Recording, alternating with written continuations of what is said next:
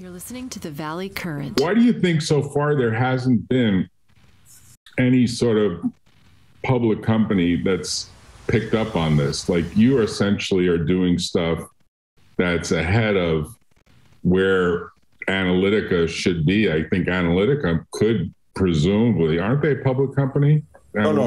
Analytica is not. I know the owner.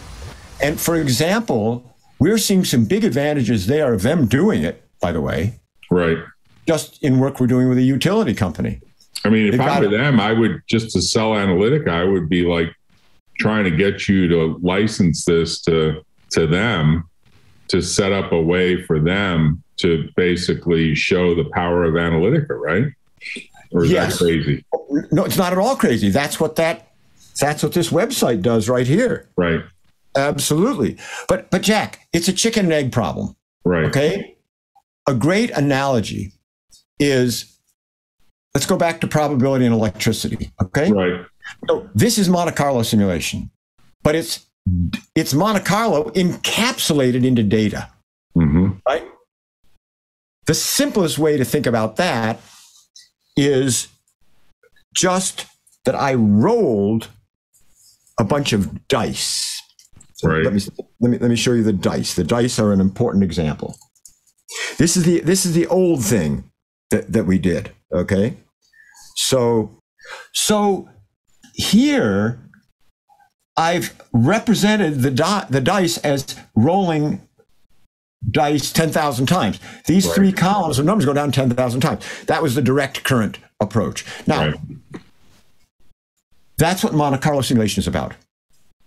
But 25 years ago, I realized I love Monte Carlo. It's so great. But the biggest problem, and now it works in native Excel, by the way. So this was a huge breakthrough, which got us off the ground in 2013. Okay.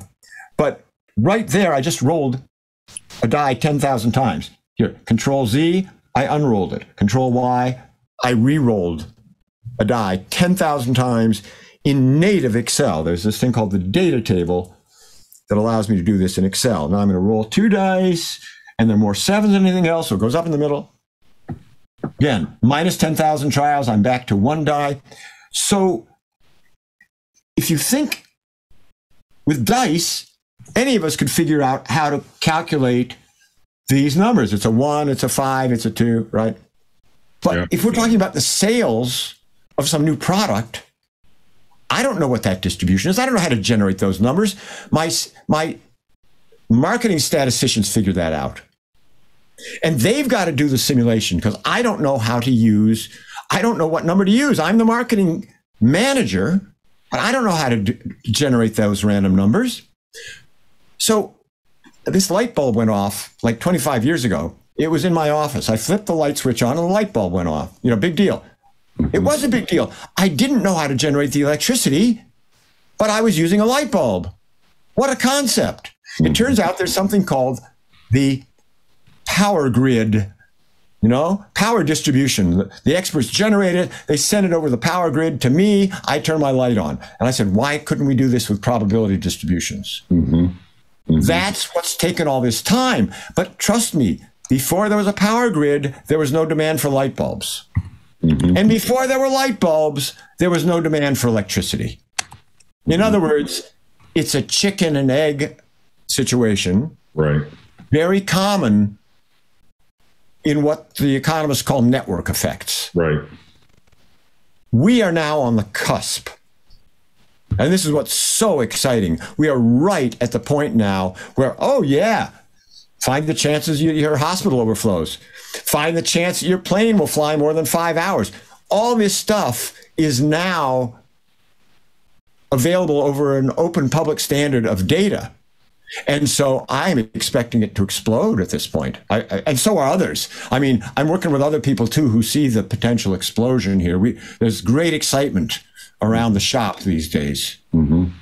Mm-hmm. Great excitement. Great. But that doesn't mean around the world, right? Yeah. I mean, I've got people calling me for consulting from Germany and stuff. And with Zoom, hey, it's just as easy to consult in Germany as it is anywhere else. That doesn't mean we don't want the $200,000 grant to go after the collaborative pandemic modeling, right? And I mean, we got a great group. I think I can call people in from some pretty big universities into this, and from at least 2 healthcare organizations, maybe I think 3 healthcare organizations. That is, if we had funding to hire someone to manage it and keep track of it all, and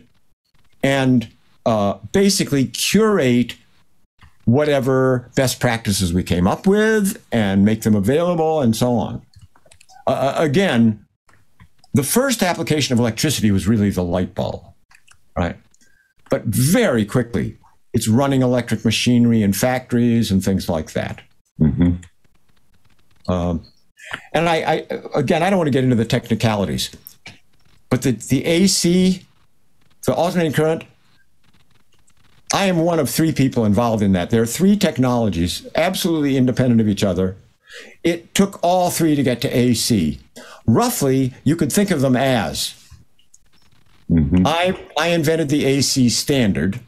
Someone else invented the alternating current generator. That might be like a Tesla or something, right? Someone else invented the transformer, which means you can transform that 60-cycle AC current into, thousands of volts or 120 volts or whatever you want. So the 60-cycle standard, the generator, and the transformer are the big 3 of our technology stack, all developed by, the other 2 really, really brilliant guys who didn't even know each other.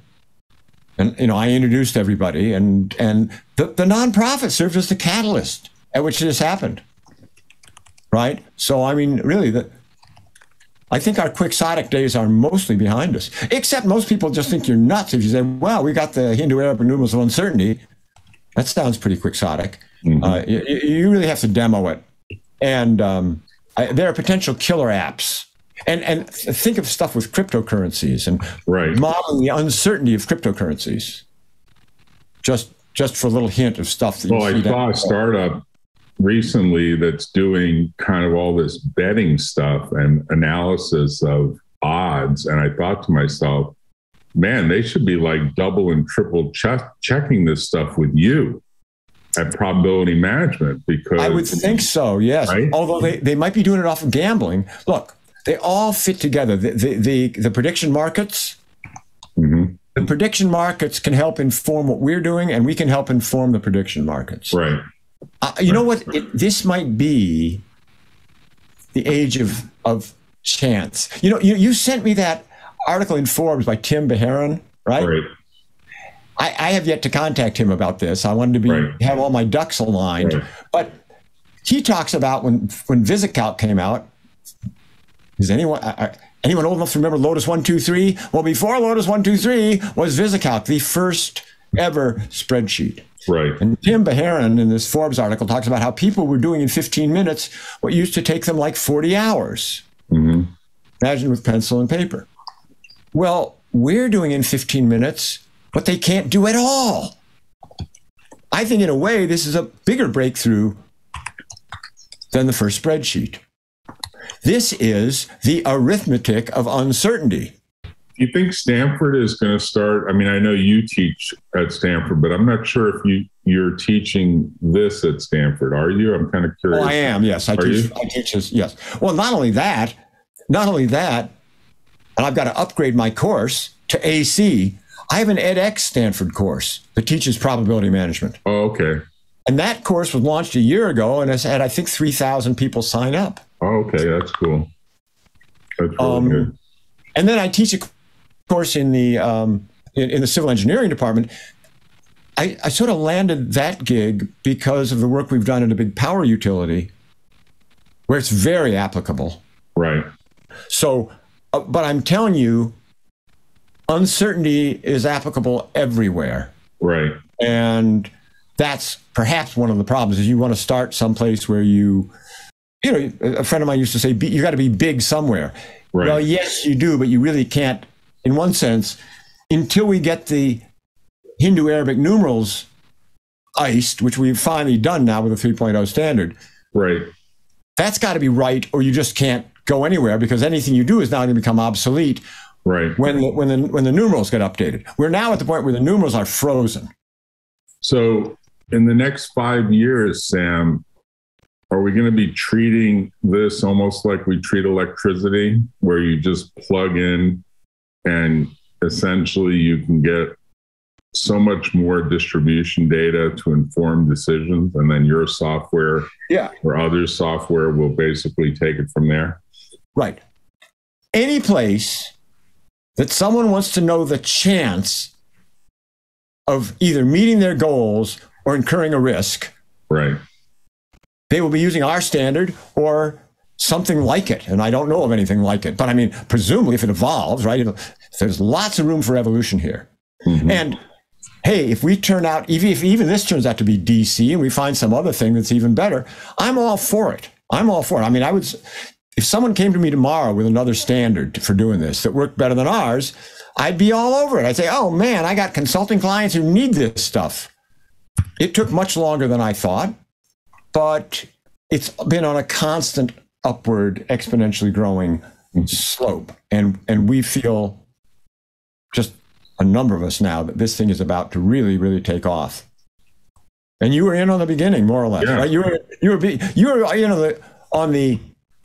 on the beginning of the 501c3 nonprofit being founded, which was when we really knew it would work. Well, I think the other thing you've done, and you don't realize it, I think you've given new purpose to his work in San Diego, because I don't think he ever imagined. I mean, you tell me what you think.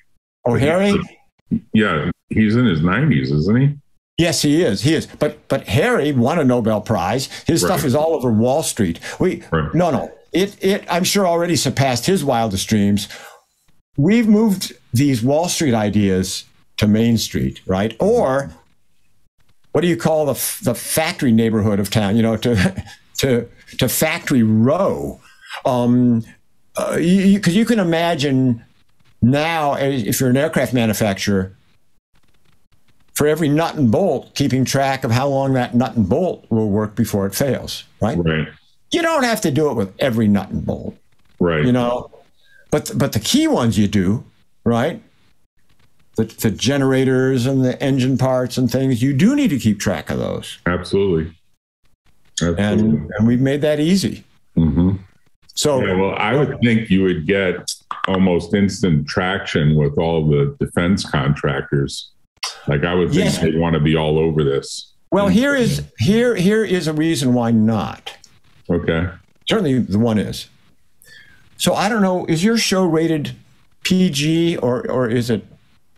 Yeah, so we're X-rated, man. We're okay. Well, I gotta tell you, whatever you want to say goes. Well, okay. So here's freedom of speech in a big way. I learned this the other day. Yeah. So you can use the F-bomb in a PG-13 movie. Yeah, if they say F-bomb, right? If you use it twice, it moves you to R. Is that right? Yeah. So I didn't know that. Neither did I. I was looking up the Martian movie. I love the Martian.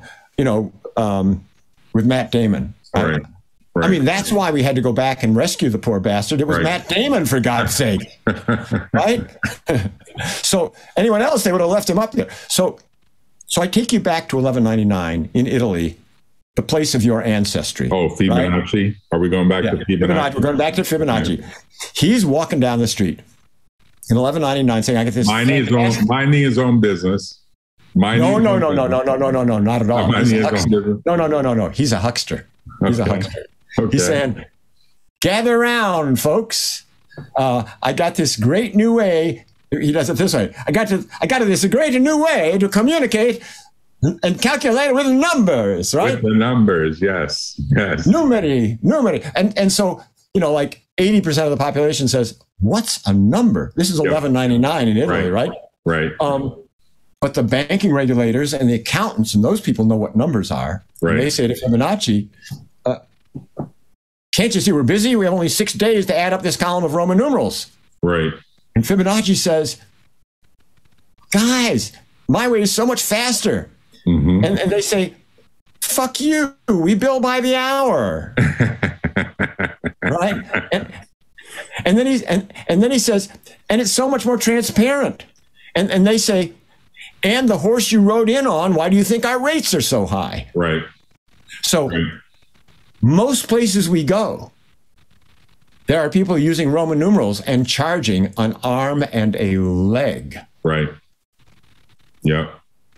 And that, of course, is something, yes. So eventually it caught on. Oh, I got to tell you this. You're a lawyer. You're going to love this. You're a goddamn lawyer. You're a goddamn lawyer. You're going to love this. So that was 1199. As late as maybe 100 or 200 years later. Mm-hmm. Oh, and I have to show you I have to show you I have a graphic for this. So let me open my whiteboard. I'm going to use my whiteboard for this. 100 or 200 years later, they tried to outlaw Hindu Arabic numerals. Right. In Florence, right?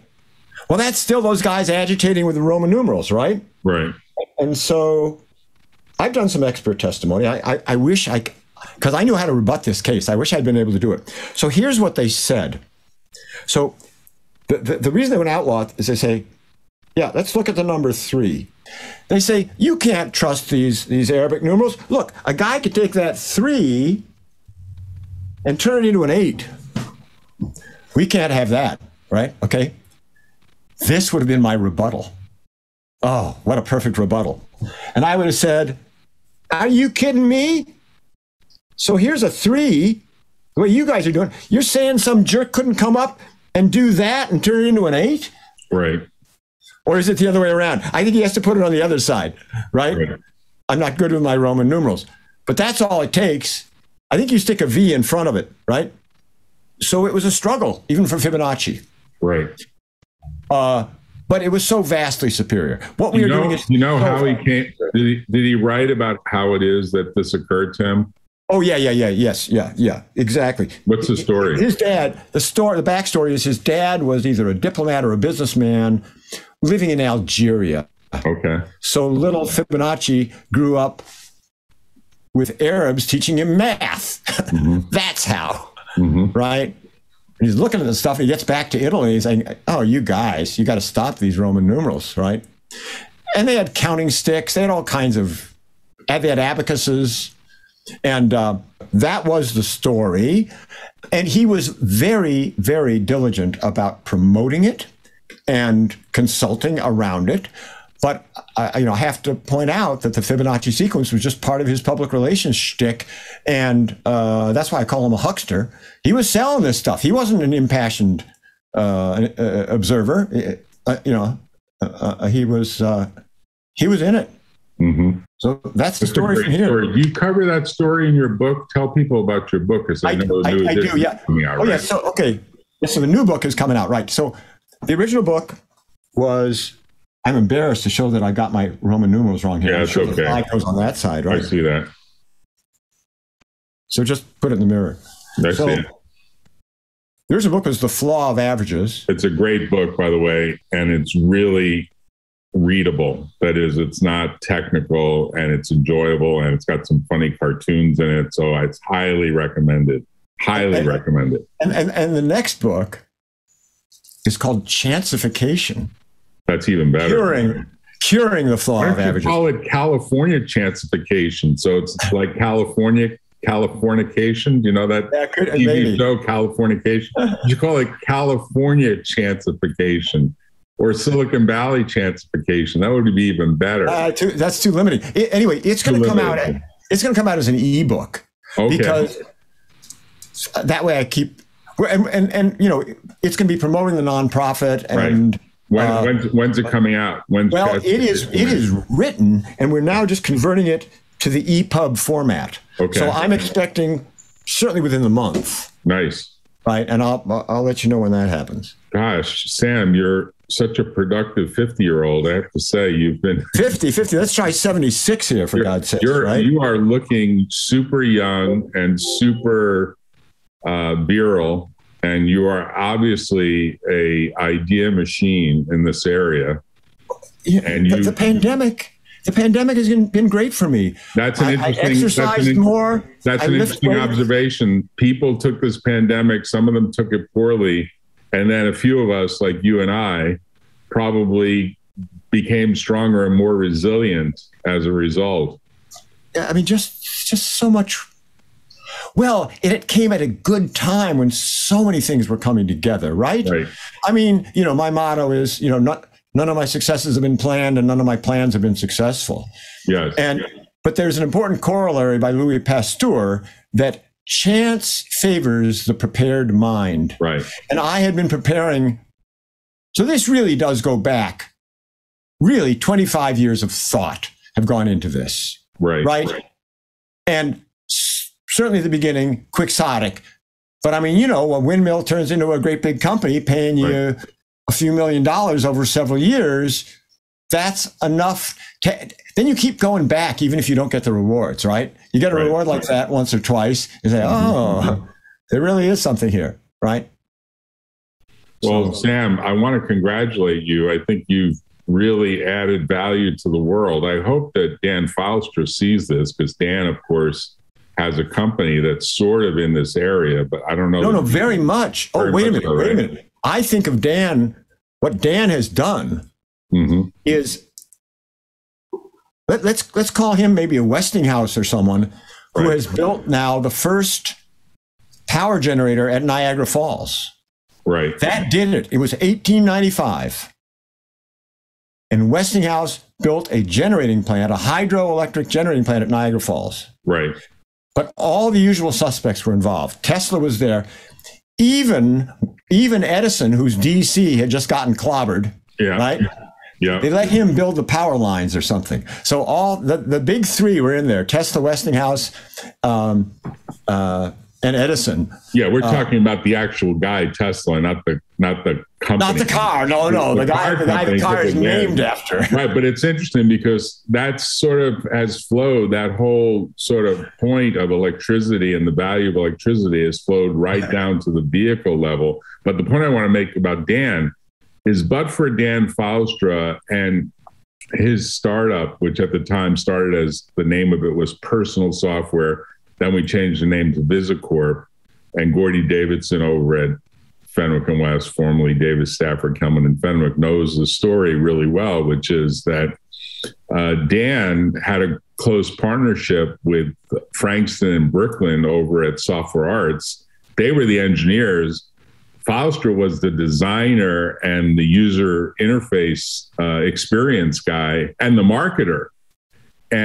But for his work in getting VisiCalc out in the marketplace, we would not be where we are. And further, Apple would not be where it is. Apple Computer, the way in which they sold those original pizza box Apple II 6502 microprocessor computers is because of VisiCalc on those computers.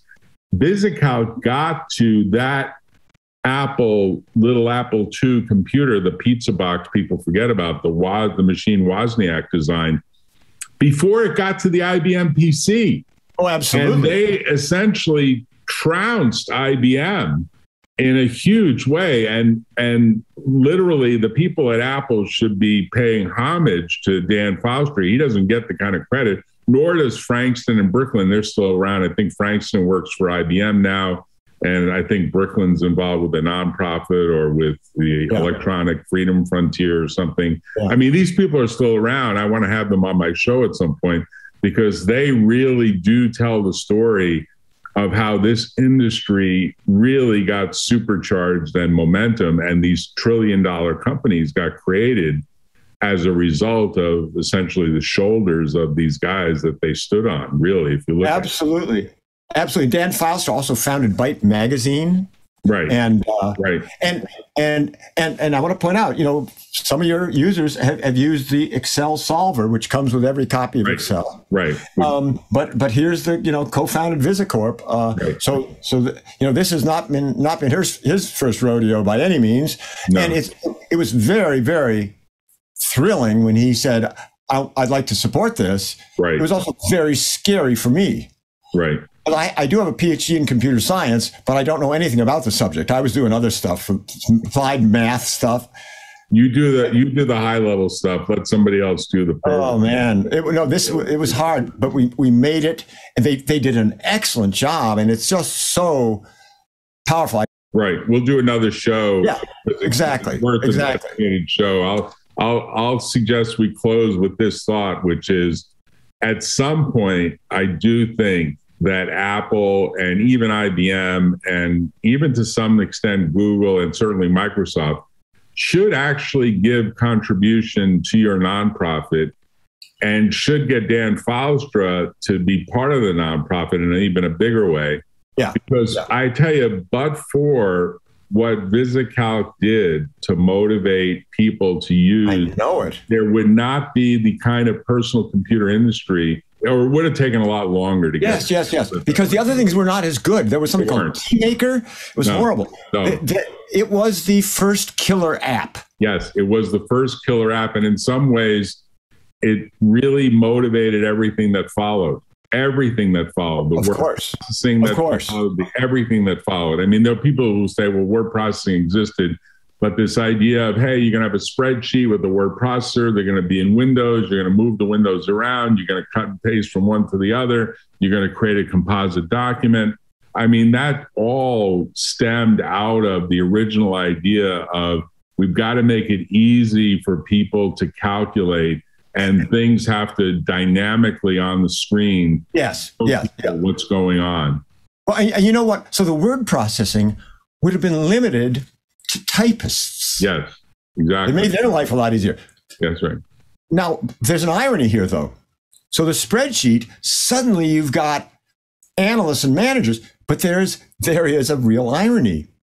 When they were uncertain about a number, they'd plug in their best guess, and that became a contagion vector for the flaw of averages. Exactly. Right? Exactly. So the disease that was caused by spreadsheets, well, the cure was way worse than the side effects, but one of the side effects was the flaw of averages. Well, now we fixed that. Great. Sam, I look forward to the book. I as soon as you get it loaded and a review copy, please send it over. We'll send the link over to Probability Management on the show notes. And I will also put a mention of Frontline Solvers and the link. Absolutely. It's called the thing is called the Analytics Solver to distinguish it from the Simply Excel native solver. It's very powerful. It does data mining. It does all kinds of crazy things. Right. And it's really powerful. Hey, thanks, Sam. Thanks for being on. I look forward to seeing you next week. I'll give you a call. Thanks very much. Deal. Tune in next time on The Valley Current.